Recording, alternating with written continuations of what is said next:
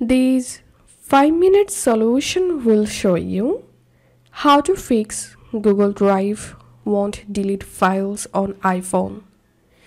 So if you're trying to delete a file from your Google Drive app but you see the file is not deleting, follow these quick and easy solutions to fix this issue. The first solution is check your internet connection. Open a browser and open a random website. If the website working properly, it means your internet is working fine. Open your control center. Enable airplane mode for 10 seconds. After 10 seconds, turn it back off and make sure to use a strong or high internet connection, and then go to your Drive app again and try to delete the file. The second solution is offload the Google Drive app.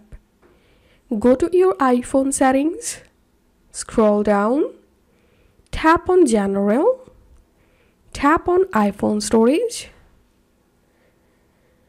search for Google Drive, tap on it, tap on offload app,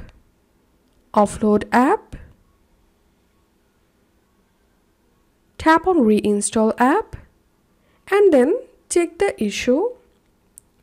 The third solution is go to your iPhone settings, scroll down, General, tap on date and time,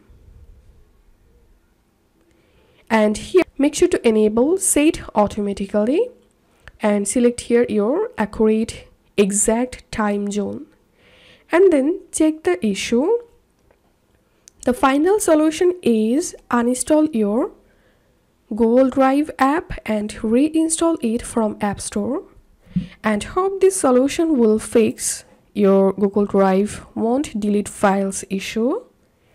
If you find this video helpful, don't forget to subscribe 5-minute solution.